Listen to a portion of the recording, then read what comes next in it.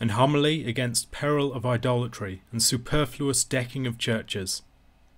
In what points the true ornaments of the church or temple of God do consist and stand, hath been declared in the 2 last homilies, in treating of the right use of the temple or house of God, and of the due reverence that all true Christian people are bound to give unto the same.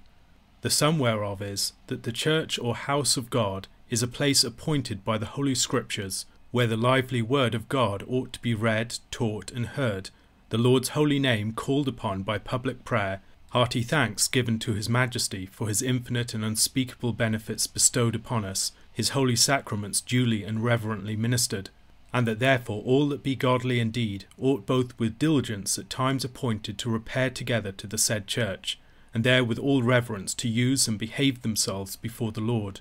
and that the said church, thus godly used by the servants of the Lord in the Lord's true service, for the effectuous presence of God's grace, wherewith he doth by his holy word and promises endue his people there present and assembled, to the attainment as well of commodities worldly necessary for us, as also of all heavenly gifts and life everlasting, is called by the word of God, as it is indeed, the temple of the Lord, and the house of God,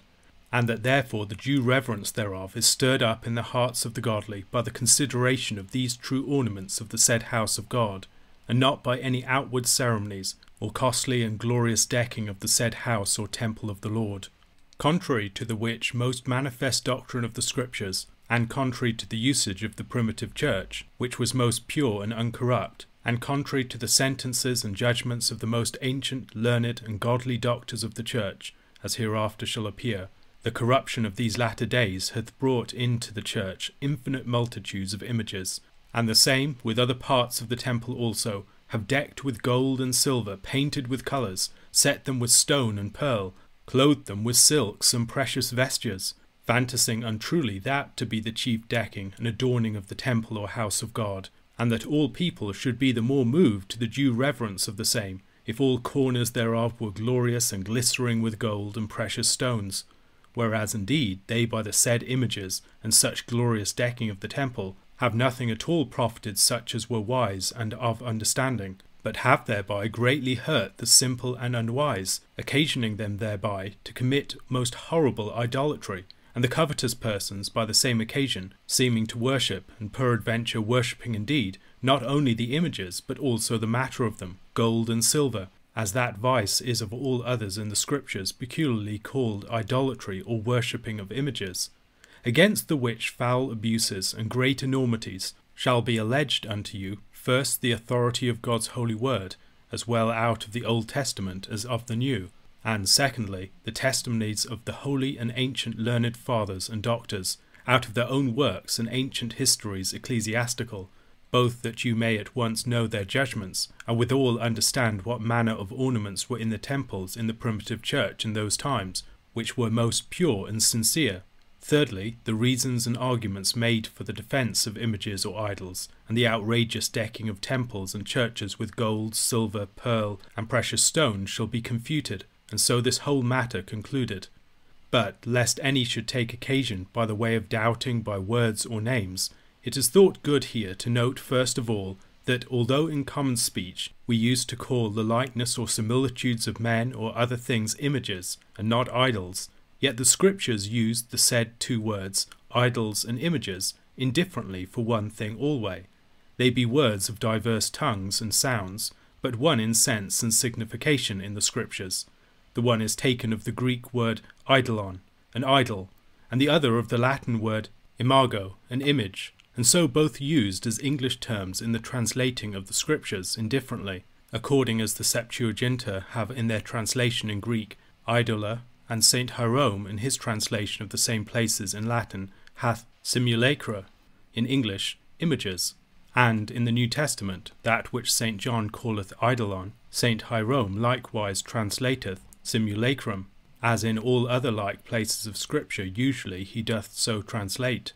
And Tertullian, a most ancient doctor, and well learned in both the tongues, Greek and Latin, interpreting this place of St. John, beware of idols, that is to say, saith Tertullian, of the images themselves, the Latin words which he useth be effigies, and imago, to say, an image, And therefore it forceth not whether in this process we use the one term or the other, or both together, seeing they both, though not in common English speech, yet in Scripture, signify one thing. And though some, to blind men's eyes, have heretofore craftily gone about to make them to be taken for words of diverse signification in matters of religion, and have therefore usually named the likeness or similitude of a thing set up amongst the heathen in their temples or other places to be worshipped an idol, but the like similitude with us set up in the church, the place of worshipping, they call an image, as though these two words, idol and image, in Scripture did differ in propriety and sense, which, as is aforesaid, differ only in sound and language, and in meaning be indeed all one, specially in the Scriptures and matters of religion. And our images also have been, and be, and if they be publicly suffered in churches and temples, ever will be also worshipped, and so idolatry committed to them, as in the last part of this homily shall at large be declared and proved. Wherefore our images in temples and churches be indeed none other but idols, as unto the which idolatry hath been, is, and ever will be committed.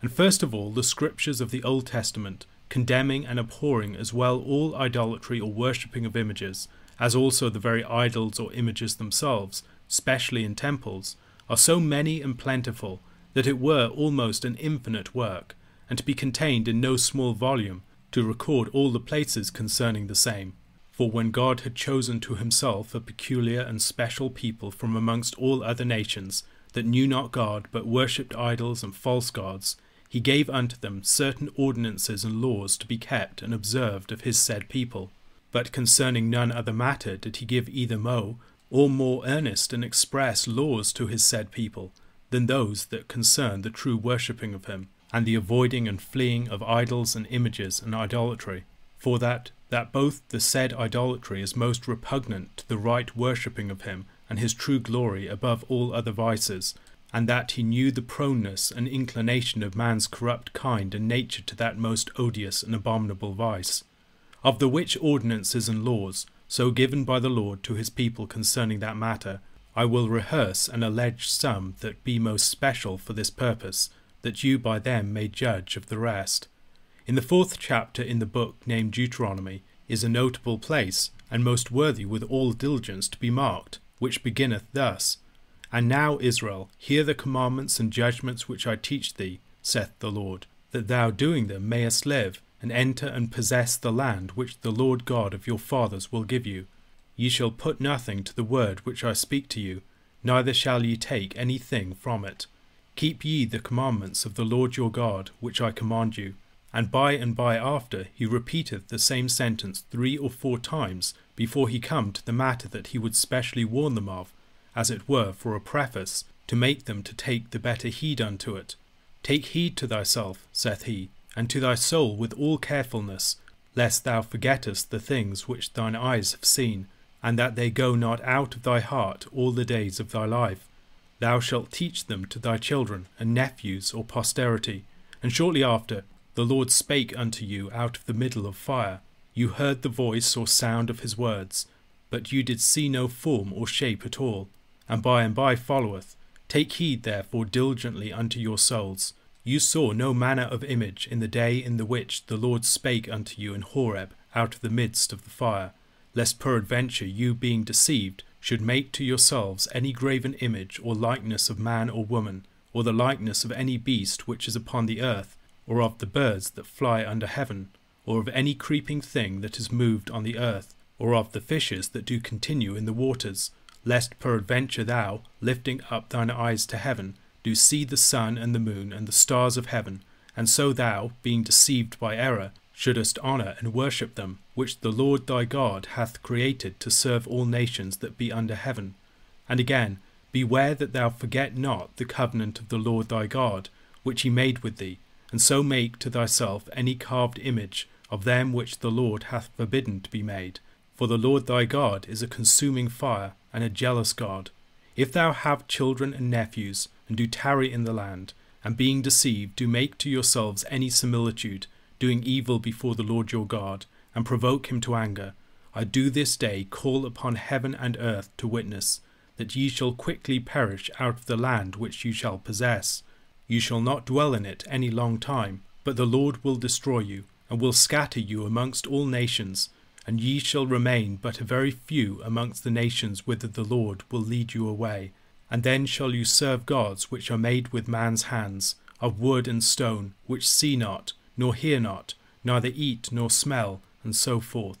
This is a notable chapter, and entreateth almost altogether of this matter, but because it is too long to write out the whole, I have noted you certain principal points out of it. First, how earnestly and oft he calleth upon them to mark and to take heed, and that upon the peril of their souls, to the charge which he giveth them. Then, how he forbiddeth, by a solemn and long rehearsal of all things in heaven, in earth, and in the water, any image or likeness of any thing at all to be made. Thirdly, what penalty and horrible destruction he solemnly, with invocation of heaven and earth for record, denounceth and threateneth to them, their children and posterity, if they, contrary to this commandment, do make or worship any image or similitude, which he so straitly hath forbidden. And when they, this notwithstanding, partly by inclination of man's corrupt nature, most prone to idolatry, and partly occasioned by the Gentiles and heathen people dwelling about them, who were idolaters, did fall to the making and worshipping of images, God, according to his word, brought upon them all those plagues which he threatened them with, as appeareth in the books of the Kings and the Chronicles in sundry places at large. And agreeable hereunto are many other notable places in the Old Testament. Deuteronomy chapter 27. Cursed be he that maketh a carved image, or a cast or molten image, which is abomination before the Lord, the work of the artificer's hand, and setteth it up in a secret corner, and all the people shall say, Amen. Read the 13th and 14th chapters of the Book of Wisdom, concerning idols or images, how they be made, set up, called upon, and offered unto, and how he praiseth the tree whereof the gibbet is made, as happy in comparison to the tree that an image or idol is made of, even by these very words, Happy is the tree wherethrough righteousness cometh, meaning the gibbet, but cursed is the idol that is made with hands, yea, both it and he that made it, and so forth. And by he showeth how that the things which were the good creatures of God before, as trees or stones, when they be once altered and fashioned into images to be worshipped, become abomination, a temptation unto the souls of men, and a snare for the feet of the unwise. And why?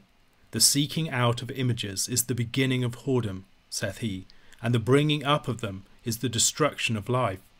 For they were not from the beginning, neither shall they continue forever. The wealthy idleness of men hath found them out upon earth, therefore shall they come shortly to an end. And so forth to the end of the chapter containing these points, how idols or images were first invented and offered unto, how by an ungracious custom they were established, how tyrants compel men to worship them, how the ignorant and the common people are deceived by the cunning of the workman and the beauty of the image, to do honour unto it, and so to err from the knowledge of God, and of other great and many mischiefs that come by images. And for a conclusion he saith, that the honouring of abominable images is the cause, the beginning, and end of all evil, and that the worshippers of them be either mad or most wicked. See and view the whole chapter with diligence, for it is worthy to be well considered, specially that is written of the deceiving of the simple and unwise common people by idols and images, and repeated twice or thrice, lest it should be forgotten. And in the chapter following be these words, The painting of the picture and carved image with divers colours enticeth the ignorant, so that he honoureth and loveth the picture of a dead image that hath no soul. Nevertheless they that love such evil things, they that trust in them, they that make them, they that favour them, and they that honour them, are all worthy of death, and so forth. In the book of Psalms the prophet curseth the image honourers in divers places. Confounded be all they that worship carven images, and that delight or glory in them. Like be they unto the images that make them, and all they that put their trust in them. And in the prophet Essay saith the Lord, Even I am the Lord, and this is my name, and my glory will I give to none other, neither my honour to graven images. And by, let them be confounded with shame that trust in idols or images, or say to them, You are our gods. And in the 40th chapter, after he hath set forth the incomprehensible majesty of God, he asketh, To whom then will you make God like? Or what similitude will you set up unto him? Shall the carver make him a carved image? And shall the goldsmith cover him with gold, and cast him into a form of silver plates? And for the poor man shall the image maker frame an image of timber, that he may have somewhat to set up also? And after this he crieth out, O wretches, heard ye never of this? Hath it not been preached unto you since the beginning? And so forth, how by the creation of the world and the greatness of the work they might understand the majesty of God, the Creator and Maker of all, to be greater than that it could be expressed or set forth in any image or bodily similitude. And besides this preaching, even in the law of God, written with his own finger, as the Scripture speaketh, and that in the first table and the beginning thereof, is this doctrine aforesaid against images, not briefly touched, but at large set forth and preached, and that with denunciation of destruction to the contemners and breakers of this law, and their posterity after them. And lest it should yet not be marked or not remembered, the same is written and reported, not in one, but in sundry places of the word of God, that by after reading and hearing of it, we might once learn and remember it. As you also hear daily read in the church, God spake these words and said, I am the Lord thy God. Thou shalt have none other gods but me. Thou shalt not make to thyself any graven image, nor the likeness of any thing that is in heaven above, or in the earth beneath, nor in the water under the earth. Thou shalt not bow down to them, nor worship them. For I, the Lord thy God, am a jealous God, and visit the sin of the fathers upon the children, unto the third and fourth generation of them that hate me, and show mercy unto thousands in them that love me, and keep my commandments.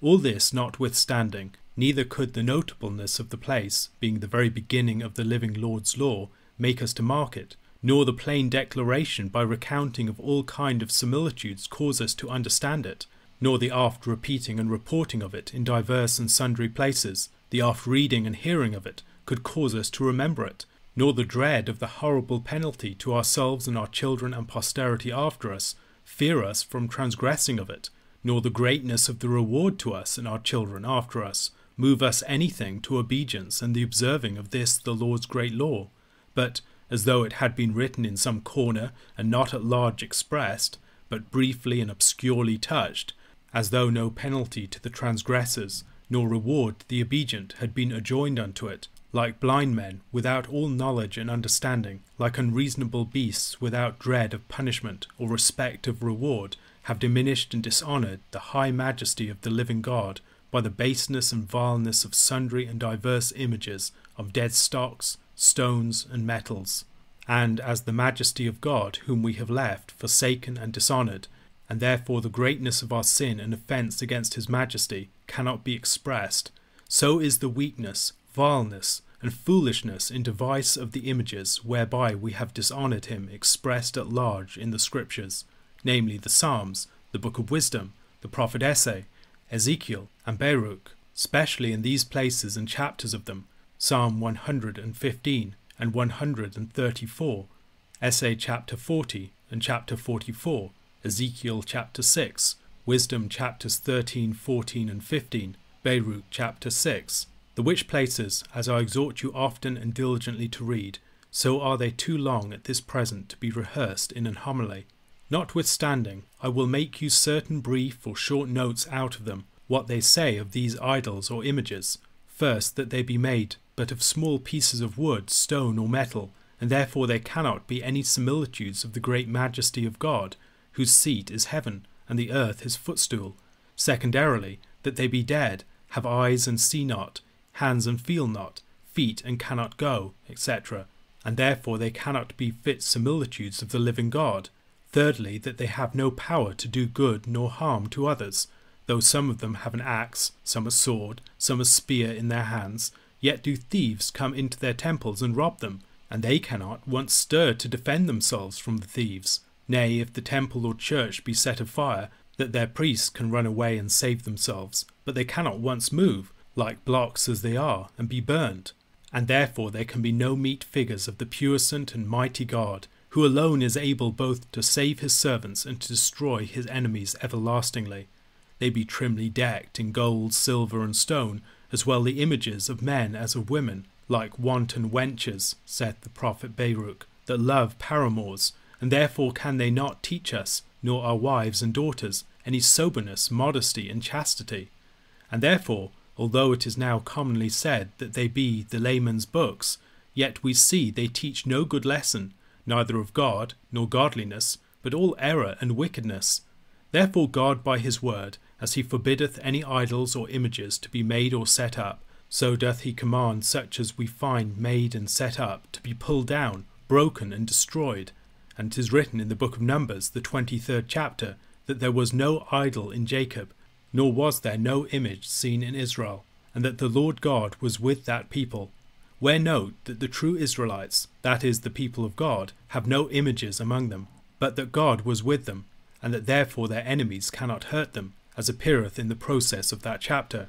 And as concerning images already set up, thus saith the Lord in Deuteronomy, overturn their altars, and break them to pieces, cut down their groves, burn their images, for thou art an holy people unto the Lord. And the same is repeated more vehemently again in the 12th chapter of the same book. Here note what the people of God ought to do to the images where they find them. But lest any private persons, upon colour of destroying of images, should make any stir or disturbance in the commonwealth, it must always be remembered that the redress of such public enormities appertaineth to the magistrates, and such as be in authority only, and not to private persons. And therefore the good kings of Judah, Asa, Ezekias, Josaphat, and Josias, are highly commended for the breaking down and destroying of the altars, idols, and images. And the scriptures declare that they specially in that point did that which was right before the Lord.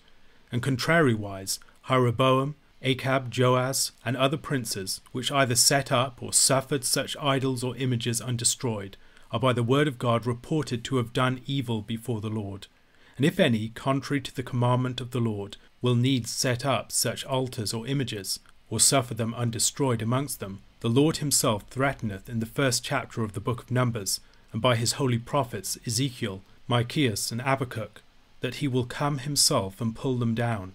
and how he will handle, punish, and destroy the people that so set up, or suffer such altars, images, or idols undestroyed, he denounceth by his prophet Ezekiel on this manner, I myself, saith the Lord, will bring a sword over you, to destroy your high places. I will cast down your altars, and break down your images. Your slain men will I lay before your gods, and the dead carcasses of the children of Israel will I cast before their idols. Your bones will I strew round about your altars and dwelling places. Your cities shall be desolate, the hill chapels laid waste, your altars destroyed and broken, your gods cast down and taken away, your temples laid even with the ground, your own works clean rooted out. Your slain men shall lie amongst you, that ye may learn to know how that I am the Lord. And so forth to the chapter's end, worthy with diligence to be read, that they that be near shall perish with the sword, they that be far off with the pestilence, they that flee into holes or wilderness with hunger, and if any be yet left, that they shall be carried away prisoners to servitude and bondage. So that, if either the multitude or plainness of the places might make us to understand, or the earnest charge that God giveth in the said places move us to regard, or the horrible plagues, punishments, and dreadful destruction threatened to such worshippers of images or idols, setters up, or maintainers of them, might engender any fear in our hearts, we would once leave and forsake this wickedness, being in the Lord's sight so great an offence and abomination. Infinite places almost might be brought out of the scriptures of the Old Testament concerning this matter, but these few at this time shall serve for all. You will say, peradventure, these things pertain to the Jews. What have we to do with them? Indeed, they pertain no less to us Christians than to them. For if we be the people of God, how can the word and law of God not appertain to us? St. Paul, alleging one text out of the Old Testament, concludeth generally for other scriptures of the Old Testament as well as that, saying, Whatsoever is written before, meaning in the Old Testament, is written for our instruction, which sentence is most specially true of such writings of the Old Testament as contain the immutable law and ordinances of God, in no age or time to be altered, nor of any persons of any nations or age to be disobeyed, such as the above rehearsed places be. Notwithstanding, for your further satisfying herein, according to my promise, I will out of the scriptures of the New Testament or gospel of our Saviour Christ likewise, make a confirmation of the said doctrine against idols or images, and of our duty concerning the same. First, the Scriptures of the New Testament do in sundry places make mention with rejoicing, as for a most excellent benefit and gift of God, that they which received the faith of Christ were turned from their dumb and dead images unto the true and living God, who is to be blessed forever. Namely, in these places, the 14th and 17th of the Acts of the Apostles, the 11th to the Romans, the first epistle to the Corinthians, the 12th chapter, to the Galatians, the 4th, and the first to the Thessalonians, the 1st chapter. And in like wise the said idols or images, and worshipping of them, are in the Scriptures of the New Testament by the Spirit of God most abhorred and detested, and earnestly forbidden, as appeareth both in the forenamed places, and also many others besides, as in the 7th and 15th of the Acts of the Apostles, the first to the Romans, where is set forth the horrible plague of idolaters, given over by God into a reprobate sense to work all wickedness and abominations not to be spoken of, as usually spiritual and carnal fornication go together. In the first epistle to the Corinthians, the 5th chapter, we are forbidden once to keep company, or to eat and drink, with such as be called brethren or Christians that do worship images. In the 5th to the Galatians, the worshipping of images is numbered amongst the works of the flesh. And the first to the Corinthians, the 10th, it is called the service of devils, and that such as use it shall be destroyed. And in the 6th chapter of the said epistles, and the 5th to the Galatians, is denounced that such image worshippers shall never come into the inheritance of the kingdom of heaven. And in sundry other places is threatened that the wrath of God shall come upon all such. And therefore St. John in his epistle exhorteth us, as his dear children, to beware of images. And St. Paul warneth us to flee from the worshipping of them, if we be wise, that is to say, if we care for health and fear destruction, if we regard the kingdom of God and life everlasting, and dread the wrath of God and everlasting damnation. For it is not possible that we should be worshippers of images, and the true servants of God also, as St. Paul teacheth, the 2nd to the Corinthians, the 6th chapter, affirming expressly that there can be no more consent or agreement between the temple of God, which all true Christians be, and images, than between righteousness and unrighteousness, between light and darkness, between the faithful and the unfaithful, or between Christ and the devil, which place enforceth both that we should not worship images, and that we should not have images in the temple, for fear and occasion of worshipping them, though they be of themselves things indifferent. For the Christian is the holy temple and lively image of God, as the place well declareth to such as will read and weigh it. And whereas all godly men did ever abhor that any kneeling and worshipping or offering should be used to themselves when they were alive, for that it was the honour due to God only, as appeareth in the Acts of the Apostles by St. Peter forbidding it to Cornelius, and by St. Paul and Barnabas forbidding the same to the citizens in Lystra, yet we like madmen fall down before the dead idols or images of Peter and Paul, and give that honour to stocks and stones which they thought abominable to be given to themselves being alive. And the good angel of God, as appeareth in the book of St. John's Revelation, refused to be kneeled unto, when that honour was offered him of John. Beware, saith the angel, that thou do it not, for I am thy fellow servant. But the evil angel Satan desireth nothing so much as to be kneeled unto, and thereby at once both to rob God of his due honour, and work the damnation of such as make him so low courtesy, as in the story of the gospel appeareth in sundry places. Yea, and he offered our Saviour Christ all earthly goods on the condition that he would kneel down and worship him. But our Saviour repelleth Satan by the Scriptures, saying, It is written, Thou shalt worship thy Lord God, and him alone shalt thou serve. But we, by not worshipping and serving God alone, as the Scriptures teacheth us, and by worshipping of images contrary to the Scriptures, pluck Satan to us, and are ready without reward to follow his desire. Yea, rather than fail, we will offer him gifts and oblations to receive our service.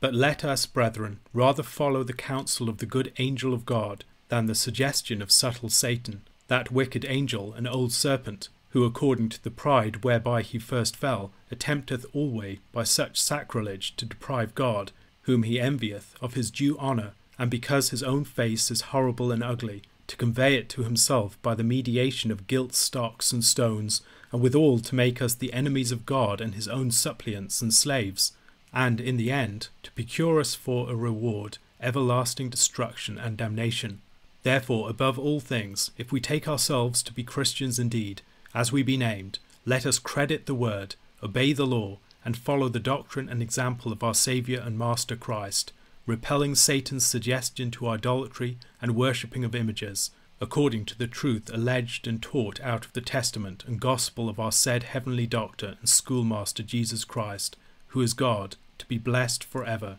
Amen.